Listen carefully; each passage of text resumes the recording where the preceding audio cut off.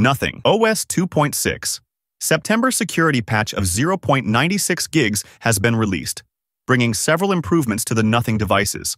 As usual with firmware updates, the rollout is done in stages, meaning not all users will receive it at the same time. This staggered release helps to monitor any issues and ensures a smooth and stable update process.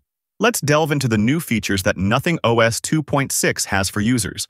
One of the standout features is the new News Reporter widget, which allows daily news stories to be read aloud by Tim, Nothing's CFO. It's important to note that this feature is still in beta and uses generative AI models, which may sometimes behave unexpectedly. Welcome to Nothing News, where we fill the void with the latest update. Additionally, the update brings new widgets. The battery and pedometer widgets can now appear on both the lock screen and the always-on display, making it easier to access essential information. The date widget has also been enhanced to support automatic updates, which can be enabled in the settings. Another useful feature is the ability to swipe down on incoming notifications to view them in a pop-up window, allowing users to access information without leaving the app they're using. This feature can be activated through the settings. Users can now delete their wallpaper history in Wallpaper Studio, and new notifications in the Charging Assistant have been added to keep them informed about charging status. Several improvements have been made with this update.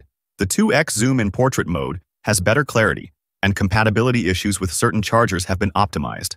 Google mobile services have been updated, and audio delays in certain call scenarios have been fixed.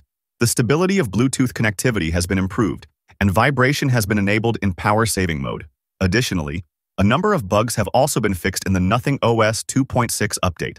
An issue that caused auto-rotation to fail in certain cloned apps has been resolved, and the Media Player widget can now play music when switching between guest and main user accounts. The Bluetooth tile now reflects the correct earbud information, and a screen flickering problem that occurred when long pressing the power button during low battery levels has been addressed. A system crash issue related to window animations has been fixed, and the atmosphere wallpaper effect now displays correctly on the lock screen. Lastly, improvements have been made to the launcher to enhance overall system stability. But still, some issues are yet to be fixed. A Nothing phone user, Ami Sidhu, reported some problems even after updating the device to Nothing OS 2.6. He mentioned that the black wallpaper on the lock screen appears with a greenish tint. On the home screen, the same black wallpaper causes the status bar to appear dull white, with no clear explanation as to why. Different wallpapers have been tried, but each one exhibits various color glitches.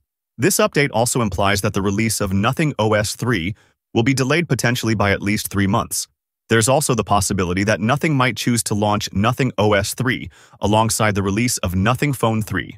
So, what are your thoughts on this latest update? If you're a Nothing user, have you installed it? How has your experience been so far? Share your thoughts in the comments section below. Peace out.